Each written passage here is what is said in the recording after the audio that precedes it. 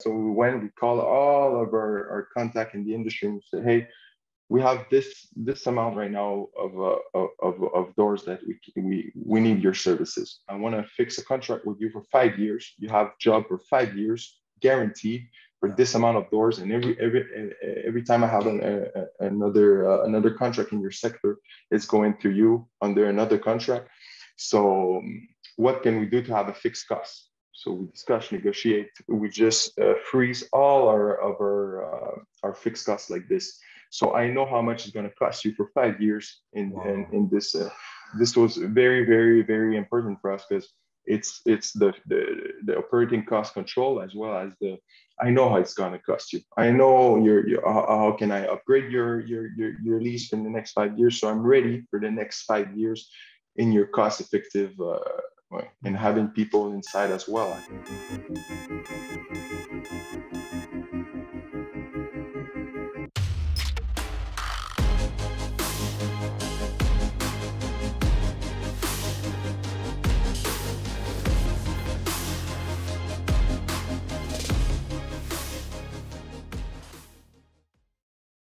Hello, and welcome back to the Very Real Estate Effect podcast, a show dedicated to real estate investing right here in Quebec. Hello, and welcome back. And I'd like to welcome my guest today, Mickael Badra. How are you? Good. Yourself? Good. I'm quite excited for this conversation. We met a couple weeks ago, and I really wanted to get you on because I know you have lots to share. But before we jump into it, I just want to remind everyone, thank you for continuing to support us. Share this episode with a friend who you think could benefit from this conversation. Leave us a rating, a comment, and some questions. And if there's a particular topic you'd like to hear about, please let me know. I'm in the process of planning for the rest of the year, so let me know. So, Mickael Badra, you are part of Atimco, Atlas Habitation Corp Company, and you've been there for a little while. And you guys, amongst many things, and I'll just share kind of like how I got to know the company or how I met Renaud, which is the founder. It was actually at a construction networking event about a year or two ago. And every time he spoke, I was like, man, this guy makes so much sense. He's really good. So at the end, I went to see him and we chatted and we stayed in touch. And then we looked at a project together for a 14 unit in NDG and this and that. And now on another project across the street, and this is where you and I met about 2 weeks ago. And in the conversation, you mentioned that you were in charge of the property management division of the firm, and that you had started you had quite a large portfolio. And I was hoping today we could dig into that. So first of all, like, can you introduce the company a little bit? What do you guys do? Yeah, so we just switched from Habitation Atlas to Atimco, since we manage so many divisions like Habitation Atlas, Atlas Développement, Atlas Prospection. Now we have Atlas Gestionnaire Immobilier. So we like a marketing, from a marketing aspect, we try to not confuse everybody. Like, is it another company? Is it something else? So we just find like a name that just provide all the solutions that we have in one name. So we came with the idea with Atimco. So it's the Atlas Immobilier Company. We still have the Habitation Atlas names on our department. So that's what happened with our new brand. And so as I said, we started 6 years ago. It was Renaud and his father. His father is a construction guy. Renaud is a big financial guy. He studied in finance at the University of Montreal. As you see, he's a big brain. They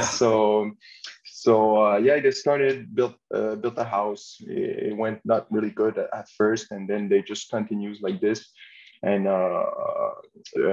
one of Renaud's friends, which is Kevin Woods, and Maxime Fiquet, which are two construction guys as well, just merged with Renaud.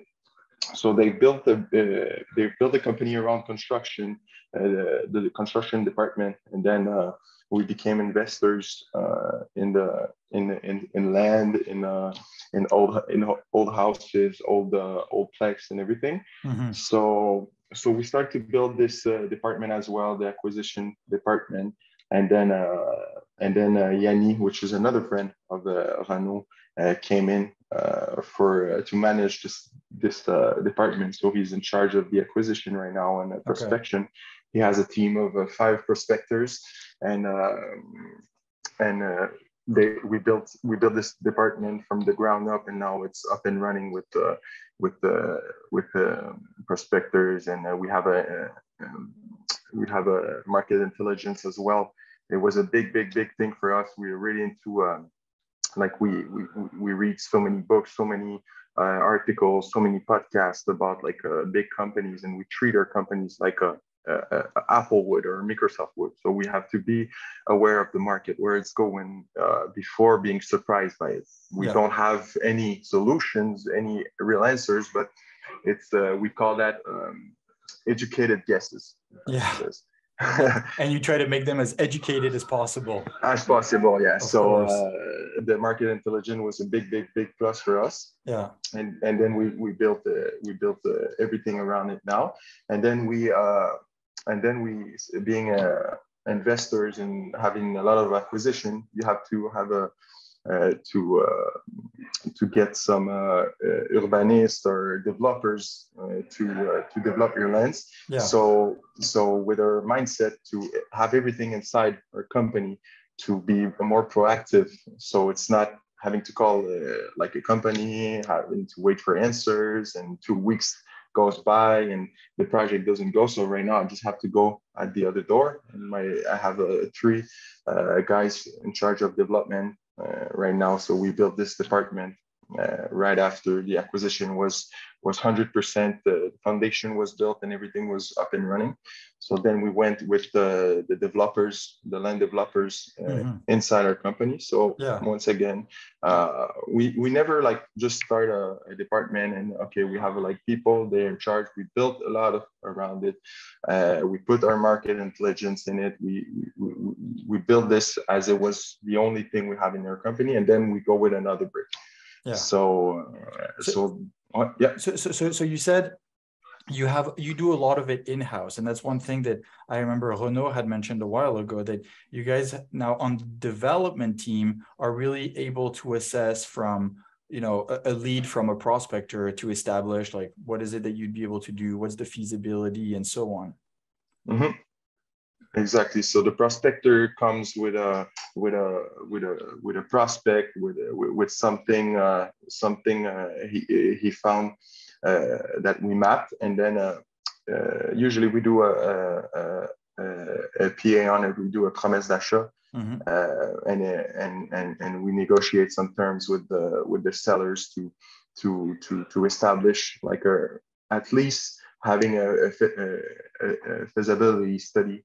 Reglementation study to just have an aspect on how can we optimization this land, and then if it's good, we go forward with it. If it's not, we sell it.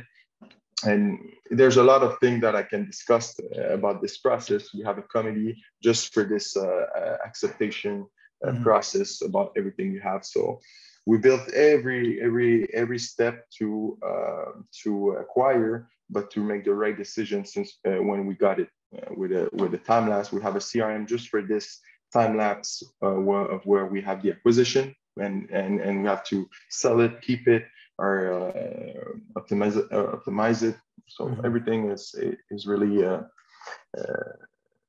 everything is tracked. Yeah, everything is tracked. It's really important since we have some delays that are shorter than some others, and we all know how development goes right now. It's very long. It's tough. It's tough. So and then when we had met again a couple of weeks ago on a project, you mentioned that you were in charge of the property management, and property management, at least for me, it's always been something that I see as like a low margin, energy intensive, labor intensive. It's difficult. And you had mentioned that you guys had started with a couple hundred units. I think you picked up a portfolio at the beginning. And I was hoping we could dive into this a little bit. Like, to be able to start property management with a bunch of buildings in different cities in the province, like you need a good structure and good processes.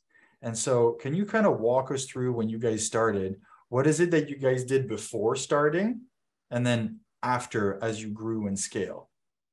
So yeah, basically that's the main aspect when you're an investor, or you have a portfolio of 3 doors, 5 doors, 100 more doors. How can you manage this portion of your life? Because usually you're not just an investor. You have a job, you have kids or whatever. What, and it takes a lot of time to manage a building. However, the how many doors you have, it's time consuming. At first, that was our main problem that we have to solve, the time consuming aspect of administration. And then we studied the administration like crazy. We studied the market, we studied like the demand, we studied, because there's two views about the administration. There's of course the investors, our clients, and there's the tenants aspect that we tend to forget in the administration, because we always says, all the company says, we provide you the time, we help you with your time consuming aspect with the administration. We help you manage everything. But right now we're in a market where the tenant has a lot of knowledge, a lot more power because of the regie, and it's super, because I mean, with the amount we're paying right now for rents, it's crazy. So we have to understand this market as well. So we came with the idea of course the main point is administrate the building, administrate the rent, administrate the service call and everything. So and then we went with the aspect, how can we upgrade this service, and it's with the cost of the control of operating cost. And this is where everything switched. We went into a study about all the costs. We took like a year of exploitation costs in our building, and we studied everything. What can we do with this? What can we do with that? And the main aspect was to have people inside our company, a management team inside our team. So we have electrician, plumbers, cleaning people, all around guys that can do like the short stuff. And then with the legal aspect of it, you cannot just have this inside without having your RBQ. So that was the other point. We have to be legally. You have to be registered and have a license. Exactly, because we already have one in the construction department, but we have to have one as well for the administration. So we went with this. This was our first line: control the costs of everybody. And since we have a big pool of workers in the construction industry, we know where the costs are more effective. We know who to call with some problem in the so we went with this line at first. How can we control this? And then we developed a lot. Well, so we went with all the like snowing, all the grass cutting, all the fixed costs. What can we do with this one? Because this one every year is in my build for a triplex, we went from I don't know how much, and it's increased 100 more. It's increasing like crazy. Yeah. But both, actually, it's funny you say that, both the snow plowing and the grass cutting, like it's crazy. It's crazy. Yeah. So what can we do with this to provide a solution with that? So we call all of our contact in the industry and say, hey, we have this amount right now of doors that we need your services. I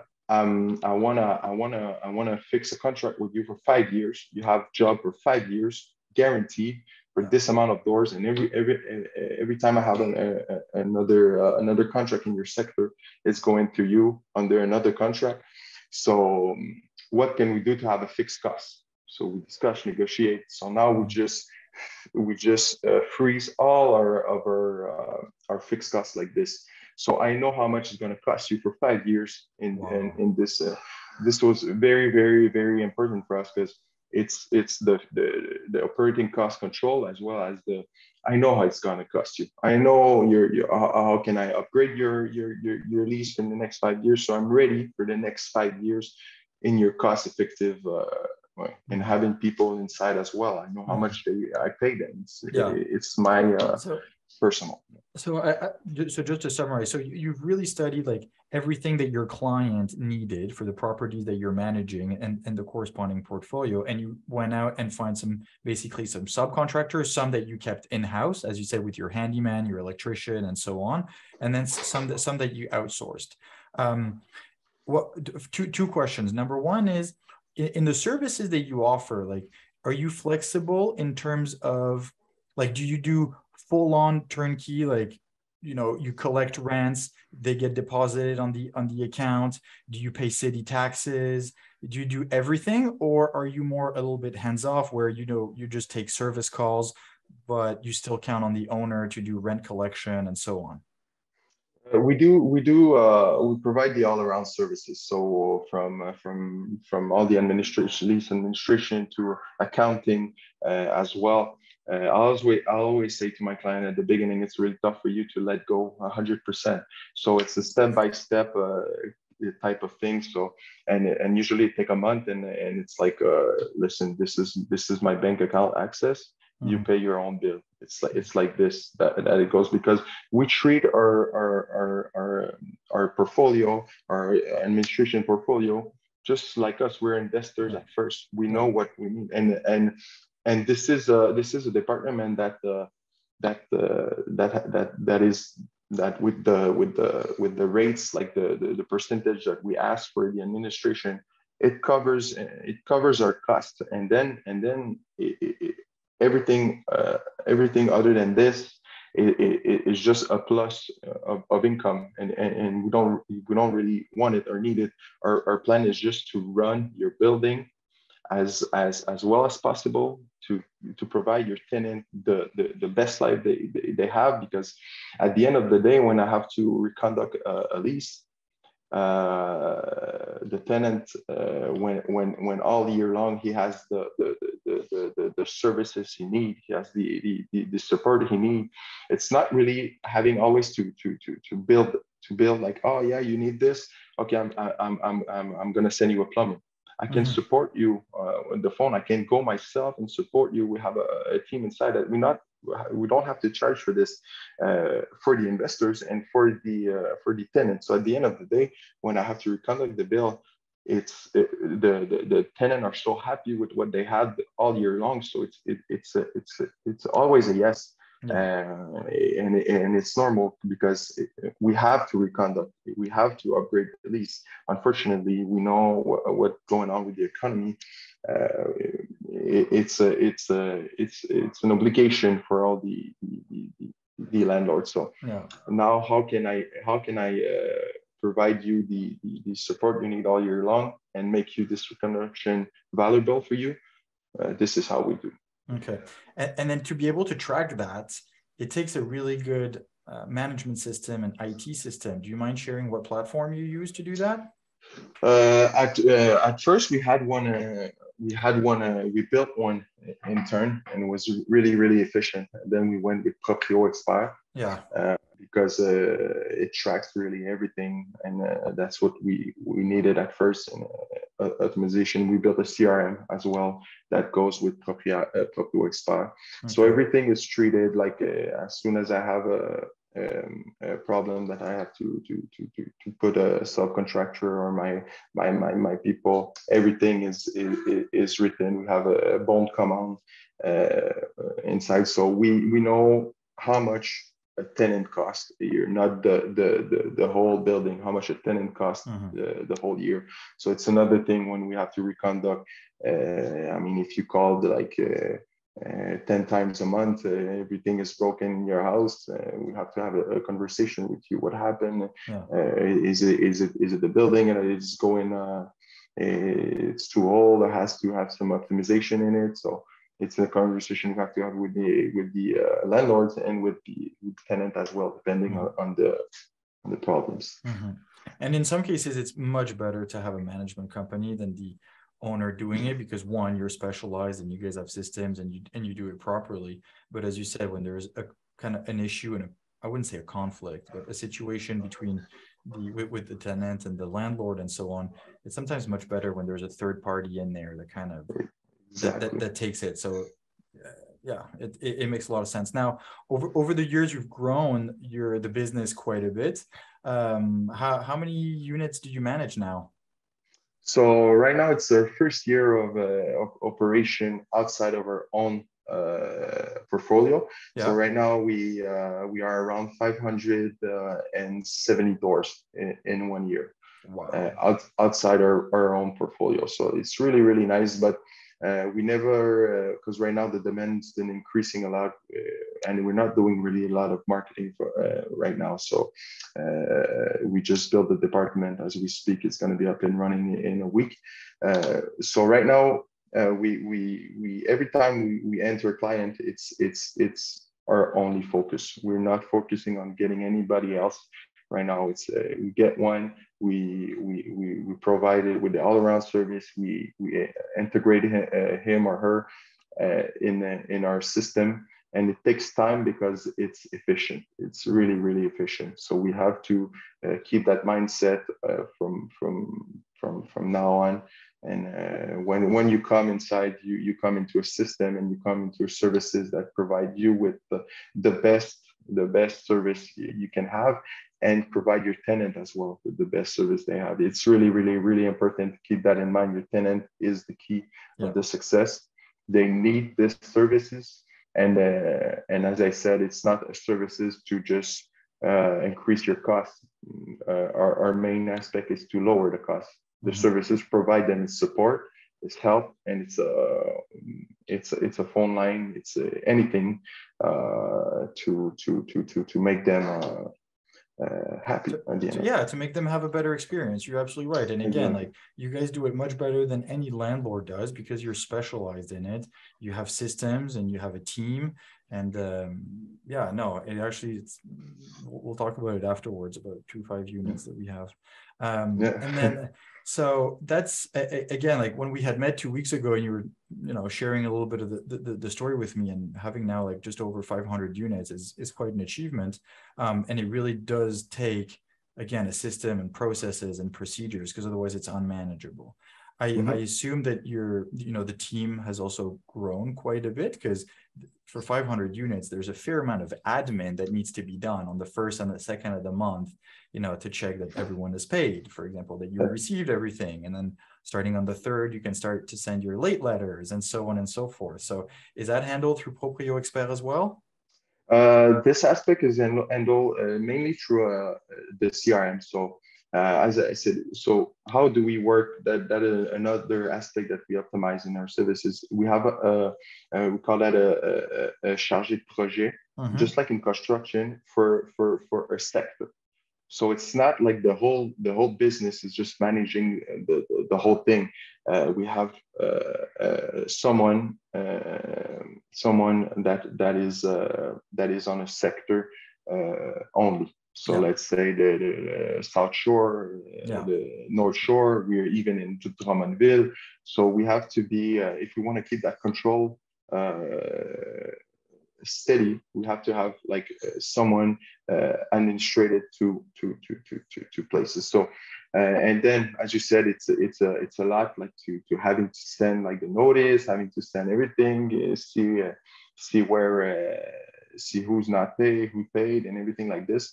And just the administration of all the call in the month is something else. So that's why having one people for a sector is optimized. And then the CRM comes with all the notice. So as soon as my Proprio Expert flag me that someone is late, in the next 24 hours, he or her has his first notice of non-payment, and then the CIM in the next 24 hours is the open régie letter, and then it goes by. But we always open, depending on that. That's another thing when we enter a client. It's what are your negotiation terms when it's a non-payment. What are you open to? Because I don't want to call the landlord, hey, this guy is not paying. What can I do? This is not the point. I want to have everything in bank right now. When it happened, I know what to do. It's process ready, and then yeah, all the CRM provide all of these notification things on the roll, and I have my charge de projet that is in charge of managing all this at the end of the month. Yeah, nice. Yeah, so you really handle all of it. That's really impressive what you guys have built. And I mean, every time I've dealt with Habitation Atlas, I've actually been really amazed by what you guys have built. And the last time we met, you or Renaud had mentioned that you guys are also now starting a fund. Can you like tell us a little bit about this? Because there might be people listening who might be interested in maybe coming on the adventure with you guys. Yeah, so basically that's the next thing up that we want to do. All of the partners were dreaming about it for the past year, having a fund. We're really into the stocks market as well. We really like to see how all the investment works, and with the market right now, which I can spend a whole of the podcast just talking about what's going on in the economics, in the economy. What can we do right now? Because the real estate, it's unsure right now. People think this, people think that. The bank says this, this one says that. So it's a market right now that is really unsure. So what can we do right now to solve this issue? We came with the idea that we've been thinking about in the last month to build a fund to get all the forces together and get some nice acquisition, make it work in our system. The synergy of a system is so efficient that just with this you're winning in your investment. If you're going by yourself, you have to manage all of these departments separately with other people, and it's not effective. So just with this aspect, I think we provided a nice solution. And then we went, okay, so right now, once again, what is going wrong in the market? And it's the cost. It's the cost of construction that is really unsure and way more than we experienced. And the market switch so fast, and since we had the market intelligence, I mean, we've been provided with some data a long time ago about all the situation that's coming right now, and we really too, as well as into the real estate cycle. Sorry. So how can you position yourself into the fourth phase of the cycle, just like a stock market? Where do you want to buy? Mainly. So that was the other aspect. So we know where we want to position ourselves, and we know that we need to have a lot of liquidity to do so. We already have a lot in the pipeline right now that we can provide the fund. So when you say we have a lot in the pipeline, in terms of deal flow, or in terms of money and capital coming in the fund? Deal flow. Deal flow. Okay. Yeah. Acquisition. Yeah. Okay. So this is another thing. We're not just building a fund and then, okay, we have the money. What can we do now? We already have a process in place. Yeah. So yeah, basically that's it. So then we went with the cost, as I said. What can we do with this? So we have everything inside. Yeah. So we took all of the construction costs. Let's say it's around like a contract. It's a cost plus around 8 to 15%. We went from this to a 4% for a fund. just for the construction cost. So this is a huge increase of value. Right now, you just cut 10% of the construction cost just by investing with us. And then we went with okay. So after that, we have to manage the building. So our administration, our administration fees, sorry, can we short that as well? So we did a study how can it provide us the lease we need just to keep our company up and running and having the money flow we need. So we were able to short that as well. So all the departments we've been able to shorter the cost as well. So it was a big plus for us. Of course, it went through a lot of studies of our department, but we provide a solution for the all around, other than just saying we have the performance of being way quicker than having to call all the departments from other companies. Yeah. So no, you guys have a huge advantage. Yeah, this is a huge advantage at first, and then we went, what can we do more? Because it's a fund for investors, but we put our money as well in it. So we put the skin in the game as well. Yeah. So it's not just this is my product, buy it. We're in it as well. So it has to as well, and all the structure of income is really good as well for the investors. We're not making money until the investors are. So the all around is providing a very good opportunity for investors that want to start, that has some liquidity right now, because we have the power of the fund. So it's a lot more money than your money is going to do by itself. Yeah. So right now you're 10 times more performant with this amount, and then all the costs effective are so much lower than the market, because we control it in house. So it's really a nice product we have there, and I'll be glad to speak more about it in the future.